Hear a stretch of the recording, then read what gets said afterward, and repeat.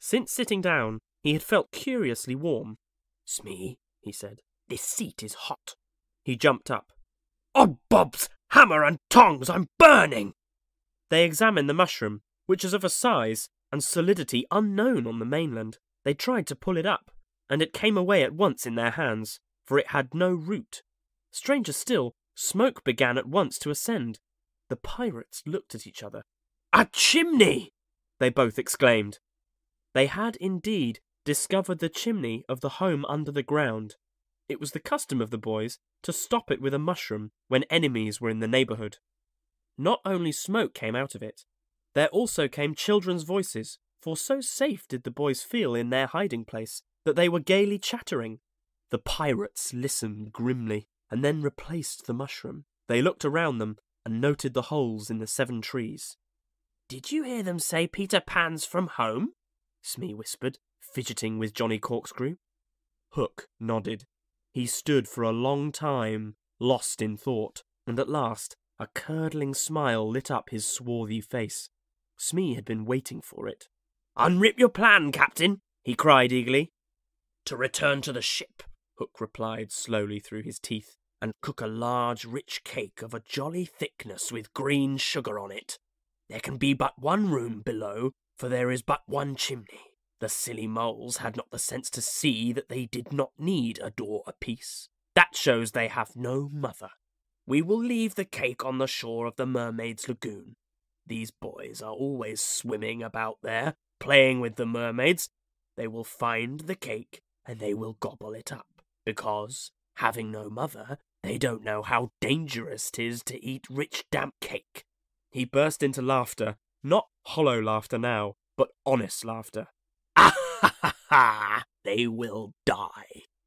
Smee had listened with growing admiration. "It's the wickedest, prettiest policy I've ever heard of," he cried, and in their exultation they danced and sang, "A vast belay when I appear, by fear they're overtook. Naught's left upon your bones when you have shaken claws with Hook." They began the verse, but they never finished it, for another sound broke in and stilled them. There was at first such a tiny sound that a leaf might have fallen on it and smothered it, but as it came nearer, it was more distinct. Tick, tick, tick. Hook stood, shuddering, 1 foot in the air. "The crocodile!" he gasped, and bounded away, followed by his boatswain. It was indeed the crocodile. It had passed the redskins, who were now on the trail of the other pirates. It oozed on after Hook.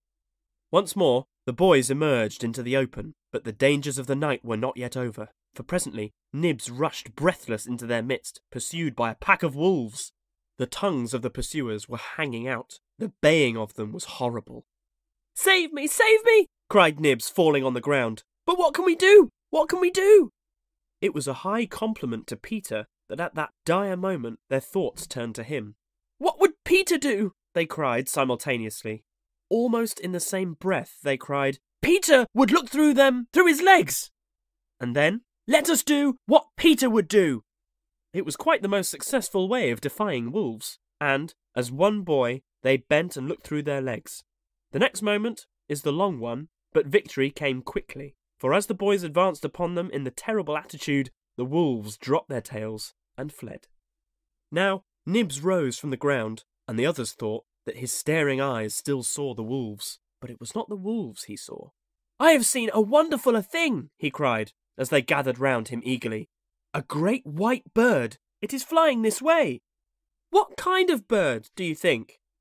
"I don't know," Nibs said, awestruck, "but it looks so weary, and as it flies, it moans, 'Poor Wendy.'" "Poor Wendy? I remember," said Slightly instantly. "There are birds called Wendies." "See, it comes!" cried Curly, pointing to Wendy in the heavens. Wendy was now almost overhead, and they could hear her plaintive cry. But more distinct came the shrill voice of Tinker Bell. The jealous fairy had now cast off all disguise of friendship and was darting at her victim from every direction, pinching savagely each time she touched. "Hello, Tink!" cried the wondering boys. Tink's reply rang out, "Peter wants you to shoot the Wendy."